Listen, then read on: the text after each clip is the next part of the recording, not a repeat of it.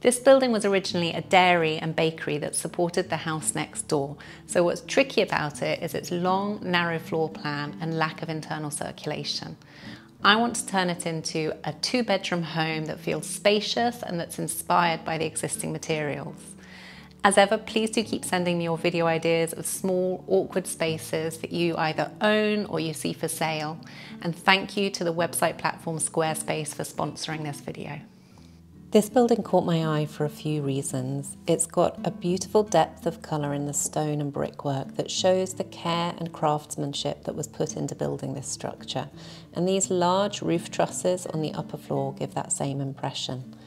On the south gable wall, you have this grand arched window that seems to be dedicated to capturing the light and views in this direction. But in contrast, on the ground floor, there are 2 tiny high windows that serve rooms the size of toilet cubicles. So you can tell that this was a functional building, there to be used rather than enjoyed, and this is particularly evident in all of these doors at ground floor level. In plan view, you can see that there are multiple access points into individual isolated rooms, which makes total sense for the purposes for which it was built, but makes no sense if this is to become a house. There's no clear hierarchy of space or entrance sequence to go through in this building, and those are some of the elements that will transform this from a working structure into a domestic one. There's also no internal circulation route, either horizontally or vertically. So I'll need to introduce a staircase, and with this long narrow building, there isn't an obvious heart of the house where you'd want to put your main living spaces. So the first thing I did when looking at this property was to identify its orientation to see where the best quality of light and passive warmth would be coming from. That's at the south end here, where you have this lovely big window on the first floor, but next to nothing at ground floor level. So my priority is to be opening up this end of the building to the sun and filling it with warmth and light as far as I can. Now this end room is about 3.5 meters wide, so not huge by any means.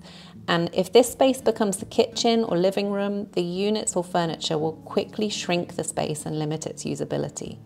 So increasing the floor area at this end of the building seems the obvious thing to do to increase its range of uses. But tacking on an extension to the end wall is just going to make this building even longer and narrower, meaning your main living space would have to just have a backwards and forwards circulation route. And the extension itself could end up reducing the influx of light to the existing end room and defeating the whole reason for its introduction. So I want to try and both open up this end wall and widen this whole space to start to create an open plan living area that you can move about more freely.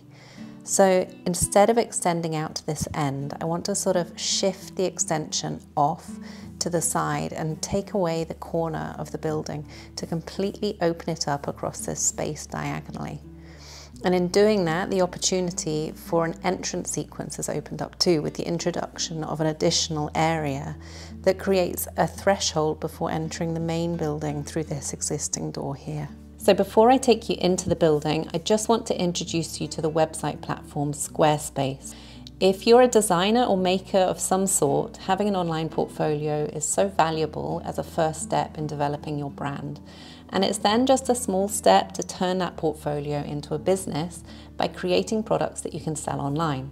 So perhaps you could sell, say, downloads of furniture drawings you've produced or prints of your artwork. Whether they're physical, digital, or service products, you can go through the whole process of marketing, fulfilling, and shipping them via your Squarespace website. Whatever your ideas, head to Squarespace for a free trial, and when you're ready to launch, go to squarespace.com/Gemma Wheeler to save 10% off your first purchase of a website or domain.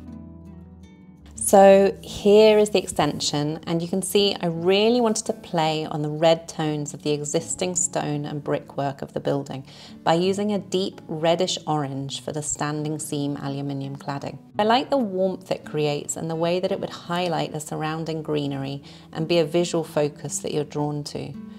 That seems appropriate for an entrance area, and again, to kind of draw you in, I've just chamfered this end wall inwards to form a small covered porch before you go through the door. And then as you go through, you have this external stone wall still exposed and visible, and with the existing window above, which adds to the feeling of this being a threshold space between the outside and inside. There's plenty of storage for coats and boots and so on.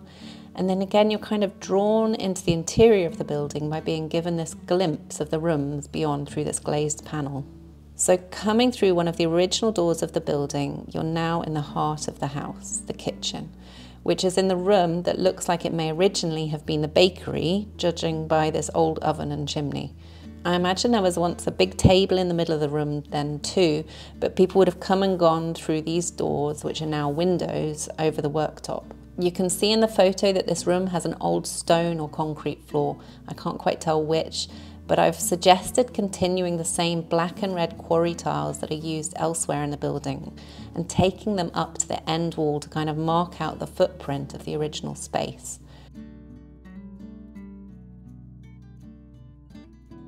So, in removing the end corner of the building and stepping the extension to one side, you can see that you get a good-sized glazed opening at the end of this original room that could wrap round into the corner of the new portion.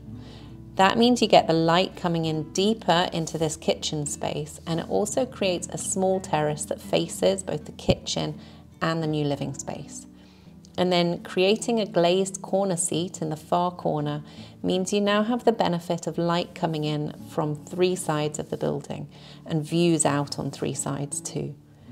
And the depth of that window seat gives the opportunity for these new walls to be lined out with lots of fitted joinery for both storage and display. And you can see now that internal glazed panel from the entrance space, where I've created a slight decorative element that echoes the distinctive curved window from the first floor that you can see at the same time when you view the whole arrangement from the outside.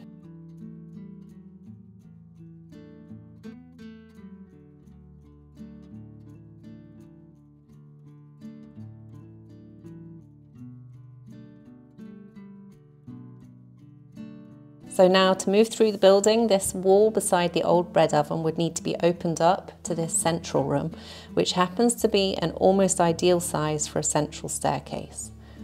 It already has a door accessing this room beyond, which looks like it might have been the original dairy, judging by the tiles on the walls.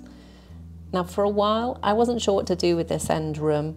When I first started looking at the building, it seemed like it might need to be the kitchen, but I wasn't keen on it being down at the north end like this. I also wondered if it should be an additional bedroom or office space, but again, it doesn't have great quality of light, and actually this external door to one end is used as the connecting point to the house next door. So that potentially makes it a bit of a circulation route. So once I was clear on what I wanted to do at the south end of the building, I decided that this room should hold all the necessary functional elements of the ground floor, like the utility, a pantry, and a toilet. So while this central space can still be used as a route through, you have a large pantry to one side of the room, and to the other side you have a utility cupboard and a WC, which would benefit from this little covered window under the outside stair.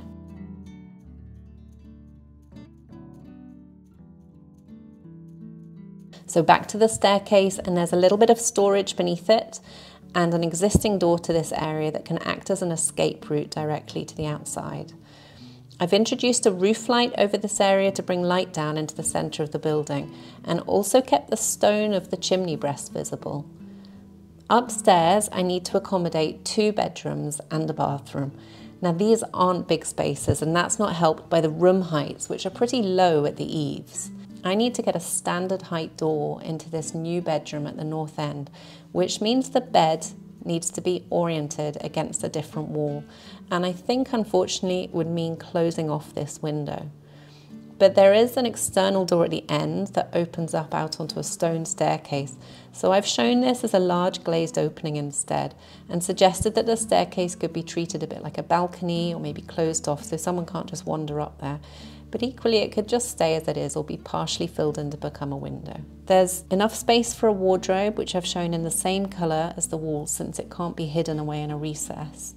And then across the landing there is space for a small shower room on the other side of the chimney breast. Again, door heights mean this space is reduced, but I think it's comfortable enough like it is, especially if a new roof light is introduced above it. And then finally, the other bedroom connects visually with the entrance area of the extension, while also opening up some views out beyond it.